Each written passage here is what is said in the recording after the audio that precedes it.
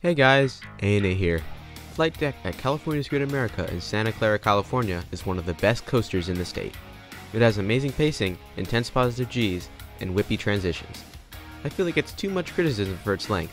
To me, there's no denying its short duration, but it still delivers a complete ride packed with strong forces.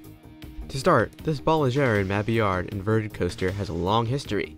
It was built in 1993 when the park was still run by Paramount. It was originally named Top Gun and was themed to the respective movie. I would have rather it kept that theme, as the generic name Flight Deck is not nearly as cool as Top Gun. It also sported a full black paint job, but I think that the new color scheme is better and pops more. Flight Deck does not have a very prominent effect in the park, but the few elements by the second entrance makes a good first impression for those in the parking lot. Flight Deck's queue actually has some decent theming left over from the Paramount days. It is supposed to look like you are on an aircraft carrier, and there might even be some music blasting in the station. On my visit last year, it was fairly crowded, but Flight Deck still had a manageable wait all day. So if you're credit hopping, you can prioritize this last on a busier day. If you want to marathon it though, the crowds won't make it back there until later in the day. On a quieter day, which was my most recent visit, it was a station wait all day, so get your laps in on Railblazer before you head over to Gold Striker and then Flight Deck.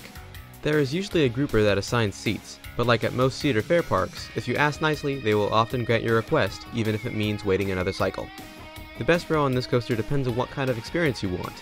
The back row delivers a more intense experience, while the front has great visuals and the rush of wind on your face. If you go for the front though, definitely take the leftmost seat, as on that final helix in the end, you get super close to the water. When you board the train, you will find yourself in the familiar B&M Invert trains with hard over-the-shoulder restraints. There are some points of headbanging during the ride, so prepare yourself for those. The track work is less smooth, it's just that the whippy transitions can be borderline janky. There is a redundant seatbelt, but it does not affect the ride experience. After your dispatch, you take a slight right turn into the 100-foot or 30-meter tall lift hill. You get a great view of Levi's Stadium in the parking lot, but not for long. When you disengage from the lift, the back row gets whipped down the 91-foot or 27-meter tall drop.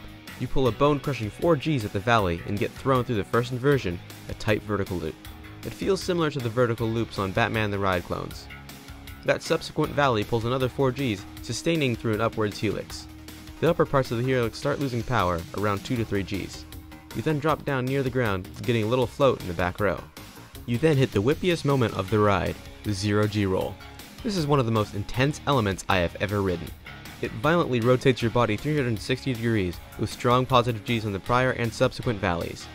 The best way to describe it is that it feels like it's trying to rip the train off the tracks with you on it. Even though that would never happen, sure feels like it. Also, expect some headbanging here. You then hit the only dull moment on the ride, which is an elevated turn over the station. A part of me wishes they could have added another element here, but I sort of appreciate it, as it gives you a break from the onslaught of positive Gs that you just experienced. But the whole ride up to this point has been a warm-up for the insane finale. It starts with a small drop that gives a little float in the back row. You then traverse the final inversion, an aggressive corkscrew. The pull-up into the corkscrew hits around 3.8 Gs, leading into the whippy inversion. The best part about this though is that similarly to the Hulk at Universal's Islands of Adventure in Orlando, Florida, the corkscrew doesn't level out at the bottom. It continues to go down into a trench, causing the back row to get pulled by the front rows of the train through the inversion more forcibly than normal. Flight Deck dips down to water level, causing the back row to get yanked through the inversion. The exit of the corkscrew has one more trick up its sleeve though. For some reason, the track straightens out just so it can whip you another 90 degrees before crushing you with more positive Gs on the turn over the water. This little touch just adds to the intensity and disorientation factor. Watch out for headbanging here though. That subsequent turn was absolutely phenomenal. You violently rotate 90 degrees and sustain a maximum of 4.16 to 3.8 Gs. Not to mention, you are millimeters away from the water. It really feels like you are skimming above the water if you sit in the leftmost side of the train. If you ride at night though, the finale is completely pitch black, making it feel like you are going faster than you already are. You can't even prepare for the transitions either. The helix then leads into an elevated S-bend with one last snap to the brake run, ending the 2,260 feet, or 690 meters of track. In conclusion, manufacturers just don't make coasters like this anymore. Flight Deck is janky, but in a whippy way. It tosses you every which way at once, and nothing will ever compare to its nature. So, if you enjoyed, I would appreciate a like or even a sub, that would be pretty cool.